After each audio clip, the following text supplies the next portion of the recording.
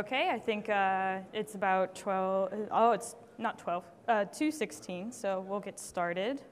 Hi, everyone. I'm Tornwall, and I'm going to be talking about painless test-driven development with Elixir and Phoenix today. So right now, I'm working at everything but the house. I've been there for about a month. You can find me on the internet as Tornwall pretty much everywhere.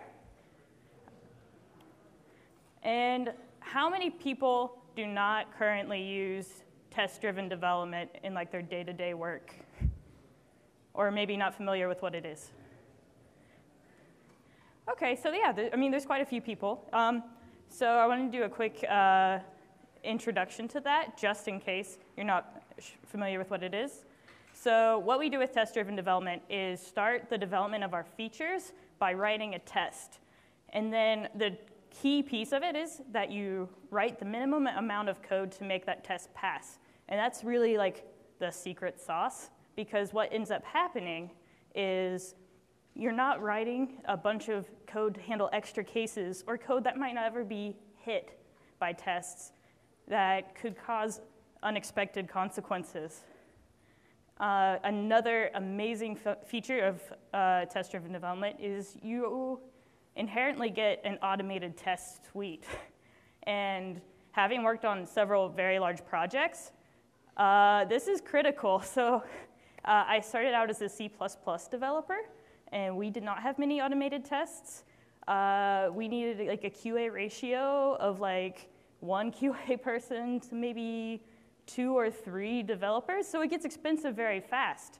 And we didn't have that tight feedback loop that you get with test-driven development, which makes life so much better. I was actually really surprised. I only started doing test-driven development about 1.5 years ago. It was the first time it was introduced to me, and I like immediately fell in love with it.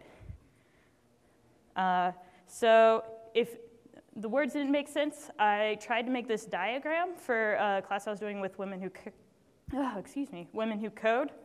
So this is kind of my day-to-day process of developing in Elixir and Phoenix or Ruby on Rails. I start by writing a failing feature or acceptance test, and that means running a test in your browser and having the computer click through the elements for you and checking if everything looks okay. Writing the minimum amount of code to make that feature pass. Number 3 is me checking work with my unit tests. So if I'm writing some kind of service or piece of functionality that's a little complicated, I like to write tests that don't interact with the browser. So that's what unit tests are. And use those to check my work, keep me going in the right track. And then once the feature tests pass, you've got a really good time to refactor your code. And so it lets you clean up everything that you feel like you did wrong before. And definitely me and probably one of my peers at my last job as a consultant, at a consultancy, we definitely would write some pretty interesting code to start out with. And then we'd come back and make it something awesome and really easy to read. This quote kind of sums up test-driven development for me and how I feel about it, and kind of backs this entire story of painless test-driven development for me. I get paid for code that works, not for tests, so my philosophy is to test as little as possible to reach a given level of confidence. By Kent Beck, who's kind of a big deal. He's like one of the main proponents behind test-driven development and agile development, so he's kind of cool and knows what he's talking about. So yeah, that's why I've kind of described why I love test-driven development. I make sure to use it all the time because actually I don't get anything done without it. I can get really distracted, and it's something that just keeps you moving forward, especially after you spend time looking at cat GIFs and don't remember what you were doing. Or if you dance along with like the cat in Shaq, and then so what are you all doing here, and why? What's going on? No. But yeah, a lot of people don't like writing tests.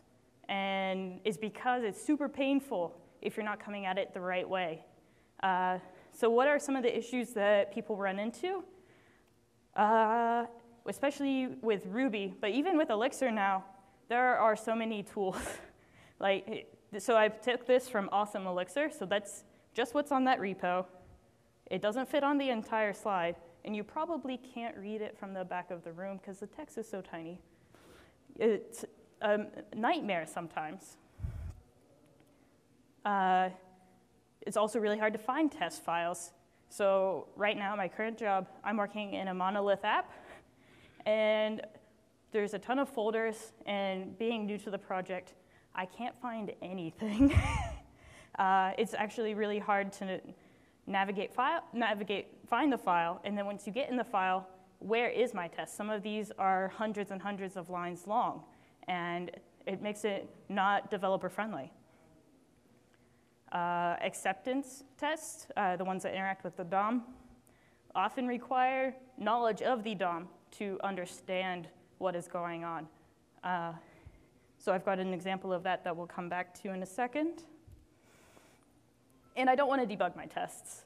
This was probably one of my biggest gripes getting started because I didn't understand how to write good assertion messages. And I would need to go debugging into the test to figure out why it was breaking. And that just is frustrating because then I have to debug my code after that, and no one wants to do that. You don't got time for that. So how do we fix these problems? After writing all of these slides, I kind of ended up at the conclusion that we want to do a couple main things. Keep it simple, make it easy to understand, and this will result in eliminating some major pain points in your testing practice. I do have a demo app that I've made to demonstrate some of these things. You can find it on GitHub along with my slides here. And it's a little application all about my favorite game, League of Legends. So I had a lot of fun writing it, and there should hopefully be some good test examples. And if my presentation doesn't seem done, this is the reason why. I may have been playing a little too much this week. So the first problem I talked about was how many tools we have available to us. How do we fix that pain point? So it turns out, just make sure you only include what you absolutely need to start with when you're coming into a project. The minimum viable tool set that I was able to come up with for my Phoenix projects is XUnit, which is built into the language, and then Hound. You don't need anything else to start with. At that point, you've got everything to click around, do your tests. Great. When you need to add tools is when you start feeling pain of whatever issues that you're running into. Am I duplicating too much code? It's time to start thinking about those kinds of solutions. So one probably very common example, and I do end up pulling this into most of my projects, is using a library called Ex Machina. It generates models for you, like Factory Girl in Ruby on Rails. It's the same kind of thing. I'm also really interested in generating reasonable fake data for my tests that's like pseudo-random to help catch any unexpected errors. Errors like full names, addresses, 5-digit zip codes versus 9-digit zip codes. That was a big deal one time. Faker, a tool called Faker, can help randomly find these kinds of things in your test. You can tell it what kind of data you're expecting, and it will generate something reasonable for you. So when you watch your test run, you still see things like John Smith as a user's full name. Next, if you can't find your tests, we can definitely work on making that easier to understand by trying to create a system of organizing your test files. My favorite way to organize my tests is to match the directory structure of the files in my actual code base. so that there's kind of this one-to-one correspondence that's super predictable, and I get really confused sometimes. For acceptance tests, they're kind of special. They go into their own folders, and for me, as a personal preference, I like to match my Phoenix routes because that's my mental map of my system. But a lot of my coworkers really prefer using the actions as their file names and basing their directory structure around the models in the system. And it's just what works best for you and your team. Either way works, you just need to come to one conclusion and not try to mix and match. Otherwise, you'll both be confused. Long test files are also a big problem once you're dealing with more mature applications. But it's easy to break this down. And I was working with a friend on this, trying to understand how we could do this better. As I was actually writing my talk proposal, he ran into this issue. And what we came up with was that you can actually break up these modules and make a folder with that name, and then put test files inside that folder that describe the piece of the module that you are testing. And that was a really smart way to kind of break everything up for us so that we could find the tests that we needed to work on and not have some kind of monolith test file for a really big module. As an example, in my app, I have a library to interact with Riot's API for League of Legends. And in the actual code, it's just one big file with gets this, get that. But there's a lot of different edge cases here and configuration options possibly. So in my tests, I ended up making a test just for getting champions from League of Legends. And it's a really easy and understandable way to help break up your files. If you feel like you're spending too much time building up your test data, we can make it simpler by utilizing libraries for factories and helpers. So like I said before, Ex Machina is one of my go-to libraries because Factory Girl, we used it all the time in Ruby on Rails. And it works really well with or without Ecto. So a simple function call will be insert, puts it straight into the database for you, handles all of that without any extra lines of code. But it also gives you an option to just build the object without interacting with Ecto, which can be really important. If you don't need to interact with the database, don't do it. It will make your test slower. So it's a really convenient way for defining one function to do a lot of different things. Another great thing is factories can act as documentation for what your models might look like. If you've got a property called name, what is it? Is it a full name, a first name, a screen name? No one knows. But your factory will probably tell you if you're using reasonable test data. So an example of factories that I've got, I keep it in my support directory under test. And I have one named for each model. And it's simple. It looks just we return a plain object using a special name that Ex Machina is looking for. And I can say, this is champion 1 or something. So I'm not using faker in this. I was playing around to see how sequences worked out in my test to maybe reduce the number of dependencies that I had. And so I can generate unique names in that way.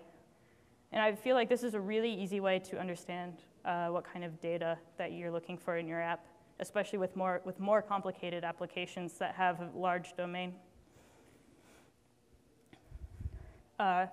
Helpers. Helpers are absolutely awesome. When there's complex scenarios that you need to configure, absolutely vital to kind of move that logic into its own little area. For acceptance tests in the browser, the one I need in pretty much every single application I've written is sign in. You want to be able to actually click through the browser, sign in your user, authenticate, but you don't want to write that in every test because like all your tests are going to be with a logged in user pretty much. So the helper we run pretty much all the time. It can also be local to maybe a test. If you want to build a specific character in League of Legends to test in your browser or something, you might want to name it Build Annie. An example from my friend's application is he was working on a football app, and they are dealing with games actually in progress. And if you can imagine the data model for that, it's super complex. You need to know each play, the game, what teams are there, what's the record, this and that, and he needed to run several acceptance tests on this model. It would be very strange to write a factory for that, so he has a helper to do that for him. So acceptance tests. I don't know how many people have written a lot of acceptance tests, but they can be really hard to understand. The code base I'm working on right now, it's just like a bunch of CSS selectors in the test, and I don't get what's going on, and I have to like look at the DOM at the same time that I'm looking at the test to be able to understand that. But we can make it way simpler. To start with this, I like to write the test that tells your user story the way that they would. And that's why I absolutely love writing acceptance tests, which I feel is maybe not the norm. So I started out really wanting to go into design, and I really love user experience, actually, and I lean more towards programming because of my math background, but I still have a passion for that. So they should just tell your user story. What are they going to do in this application? And because if you write these tests this way, a good suite of acceptance tests will document how you would expect users to interact with your application. And that is amazingly useful when you're bringing on new team members to a larger app. So as an example of what something interacting with the DOM might look like in an acceptance test, I've got searching for a summoner. So if you go to my app, we're starting at the main page. We're going to type in a username, and it should pull up the result. If you read this, we've got insert a summoner, navigate to / home page, fill field, search input, okay. Click the submit, okay, yeah, I get it. Current path equals summoners, and we're looking for some element. That doesn't mean anything. Really, without looking at the DOM, how are you supposed to understand what is going on? Make it easier to understand. And there's something called page objects in Ruby on Rails, a concept there. In Elixir, we don't have objects, so page modules, which James thankfully corrected me several times before I submitted this presentation. Otherwise, he said people would make fun of me. So page modules encapsulate interactions with the browser. It can be a whole page, common forms across the application, like a user sign up or a sign in, or just the header to check if the user is logged in. This gives you great advantages. If you make changes to the DOM, the code only needs to be changed in one place, which makes your tests so much less brittle. It's really exciting, and I get so excited about this. Functions in a page module could be actions interacting with the DOM, or assertions or checks that are inspecting the DOM to see if we have the right data. So examples of functions would be things like visit, to visit a page, view mastery, which would be clicking on the masteries link here. So I could say view mastery. Fill form, which is really great for complex forms. One function call, and that's the only place you're dealing with all of that logic in your test. Functions can be assertions, and usually we try to end those functions names with a question mark to make that distinction really clear. Something I have on pretty much every page module is current page, so I know I'm in the right spot. And then I might be looking to see if I've got certain data, like if I've got the right mastery on my page. I had an example, but we will just go to the code. So that test, that was the summoners test. Here's the code. I've got the code with the, without the page objects at the top. And this is what it looks like when you add in page objects. So insert summoner name, or same as before, but homepage visit. I don't have to think about where that is anymore. It's just the homepage. And then homepage encapsulates searching for a summoner by just making a function for it. We have got asserting that we're in the right place. And then we can just say, does it have the summoner? We're not interested with how the page object is figuring that out. We can just read it in kind of as natural language as programming gets, at least. So if we want to look at the page object, we can pull that up. So we've got just a simple module. I've got a module that I'm kind of acting as a base class in Ruby that's holding some common functionality like sign in, and it includes the Hound browser helpers. So that's all built into this object already. And then you can see navigate to a summoner page, actually kind of a complicated string. That really simplifies that. And then it's got kind of the same DOM interaction, but hidden away from the acceptance tests. Next, sometimes tests don't tell us why they're failing, but we can totally eliminate this pain point by writing better assertions. And this is something I struggled with a lot when I was starting out in test-driven development. Assertions can be more than checks. If you think through the assertions that you are writing, you want to make them so that they give you very easy to understand errors. So when you've got a long accessor chain, it may be more applicable to Ruby, but you could do it in Elixir.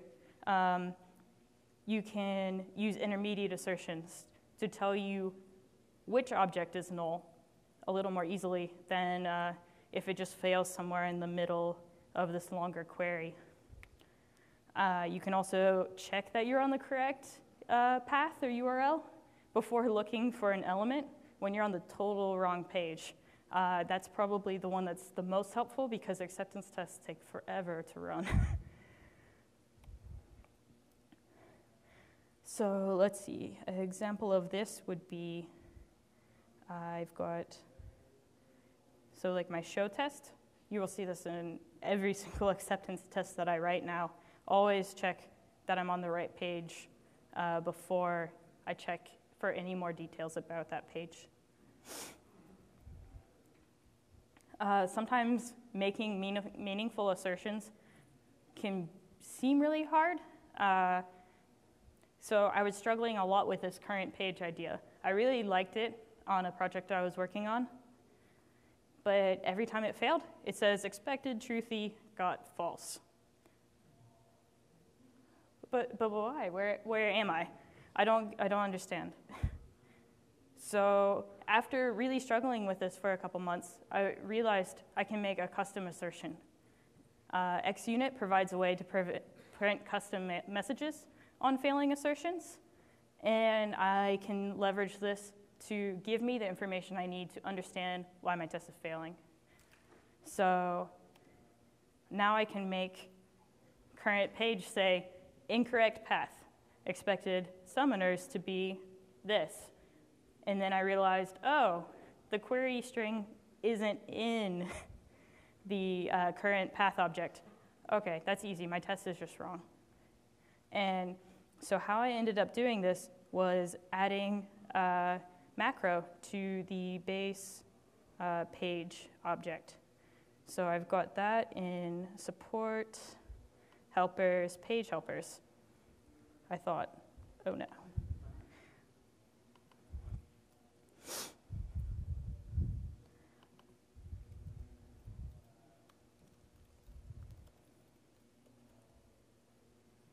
Never fear, you put it in the wrong place. Okay.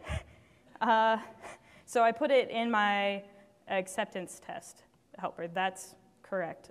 Sorry, I got totally lost. That's what search all is for. So I've got it as a def macro, assert current path, does quotes.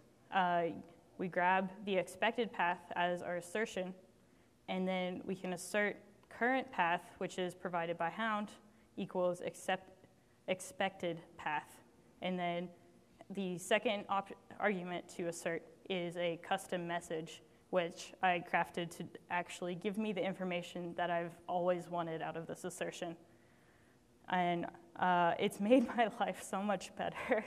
I can't even believe it took me this long to try to think of how to fix that problem. Kevin probably hates me now after suffering through that on a project with me for 3 months. So that was how I kind of solved a lot of those main pain points in my tests, but there's so much more that you can do with Elixir, and I've got a couple other tips and tricks. Mixed test has some really, really awesome options. If you run mix help test, you can see all of the cool things that they've been doing. My friend told me about Trace one time, which gives like this really nice test output, even though it doesn't support asynchronous tests. I saw him running it, and I was like, are you working on a different project? Like, I thought you were working with Elixir. He's like, no, just look at this, it's sweet. So if you run mix test trace, it's going to show me line by line what tests it's running currently and how long it's taking. And I really like having all that extra information because you can kind of see what's taking longer than other tests and what's currently going on instead of just dots, which always make me feel really nervous. So also, there's a stale option introduced in Elixir 1.3, which runs only test files that have changed since you last ran stale tests. And this is using something called, I think, xref to determine what modules are used in a test. And it's a really awesome option, especially if you are doing test-driven development, because it's going to find interactions that maybe you weren't thinking of when you were writing your code and running your tests before. So that like random test over off in the corner that fails when you are like, yeah, I got this done. Now it will run with this. So a huge help. I've also been using a lot of filters in my tests. And before the stale change came in, I was using a lot of the @tag current to mark which tests I was running with test-driven stuff. And I haven't tested this, but I'm pretty sure that stale's not going to interact well with your feature acceptance tests in the browser because they're not directly linked to any of those modules. So this is something that helps me really drill into what I'm currently working on. So yeah, if you run mixed test only current, drills right down, and it really helps speed up our process instead of trying to pick out the line numbers, because the line numbers can change for your tests, and then it runs who knows what. Another thing that I've been doing, and this might sound weird, but hear me out, I've been limiting use of setup blocks. So things like sign-in great. That definitely belongs there because you're going to be doing that for every single test. But I've been setting up my models inside of like the test statements, and I've found that to be a way more enjoyable experience. It's clear what the current context is, and it's easier to create only what you absolutely need for that test, especially if your factory, as long as you keep your factories nice and clean too. It can be really hard to figure out, okay, well, I've deleted this model from this test. I need to go delete it from my setup stuff, and then like getting everything correct out of the context. I was struggling a lot with that. It was taking me more time to refactor my tests than I thought it should. So I started doing this, and I've actually been really happy with that practice. Another thing, which is super awesome with Elixir that you definitely can't do with Ruby, is asynchronous browser testing. Ecto 2 had some big changes that made it really easy to run asynchronous browser tests with Hound and Wallaby, which I think was discussed in the last hour session. It literally cut test time in half on the consulting project I was doing in Phoenix and Elixir, because we had some very intense acceptance tests. If you're interested in learning about it, my friend who was working on that project with me wrote a blog post. Link will be on the slides on GitHub. But I love to demo this because it looks so awesome. So what's going to happen is we're spinning up as many Chrome browsers as my computer has cores, and it's running tests all at once. So I've only got about 23 tests, and it will finish super fast compared to running it without that. I think I have some API tests going, and I think that was going a little slow. But it's been very exciting to see that change in particular, because I could actually run the whole test suite in my project, whereas it was getting to the point where like, we'll run the feature tests once in a while. It's just taking too long. And then we could run them all the time locally. It was literally like a life changer. Let's see, I also have things that I didn't remember on the slides. If you're interested, doc tests. I have no experience with them, so I didn't feel super comfortable writing about them, but it's really awesome. You can find it on elixirlang.com. Or org, I think. So what they are is you write IEX statements in your docs, and it knows to check that the return value matches what you would get as output in IEX, and that helps keep your APIs in line. And I think that is it. Any questions?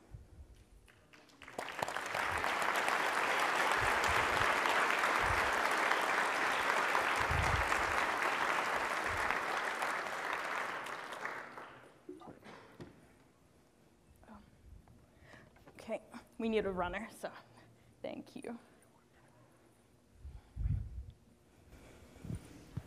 So I'm not too experienced with TDD, but I'm very interested in it. And one question I've always had is, what do you do after you're done with developing all the features? Do you go and write even more tests to ensure that you got all the coverage, or is your testing kind of done at that point? Yeah, that's a really good question. So I kind of go back to that Kent Beck quote. I only want to write as many tests as make me feel confident in my code. So I try to write those up front because that's going to make me write the interface, write the function calls that I need to make in my code. So when I write my interface first as a consumer, it ends up actually coming out much nicer, and it's exactly what I need because I wrote it as the consumer first.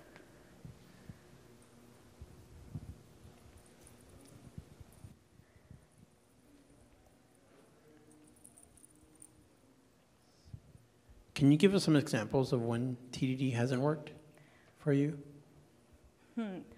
So, yeah, that's a really interesting question. Ooh.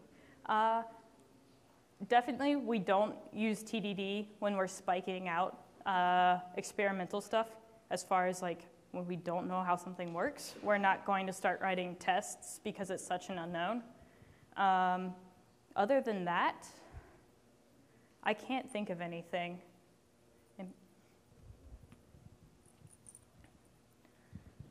Can you go into a little bit about what your designers give to you, and then how you write tests from, let's say, user stories, or what do you base your testing off of when you write your acceptance tests?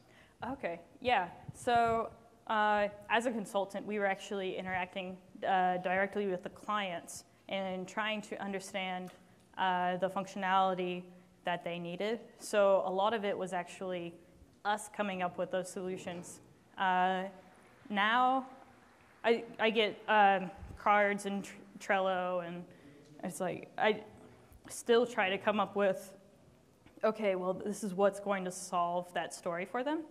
And the test names end up being very similar to what you would get in a Trello card, like user signs in or something like that. And then the test itself, it's me trying to pretend I'm the user, going through those steps and writing down kind of the verbs of what I'm trying to do. Like I visit this page, I click this button, I sign it, and I fill in the form, I click submit, and then check that I'm signed in. So I think, does that answer your question at all? So the user stories are pretty much complete when you go to write your tests, and then you just kind of mimic those as best you can? Yeah, pretty much. And if they're not complete, I end up writing them myself. Okay. There's someone in the back. Sorry to make you run.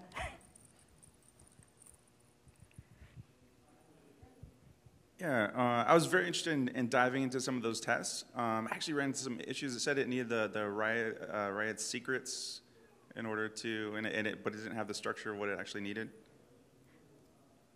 Oh yeah. So in the repository, and I totally shouldn't show you this, but I will, and reset my keys.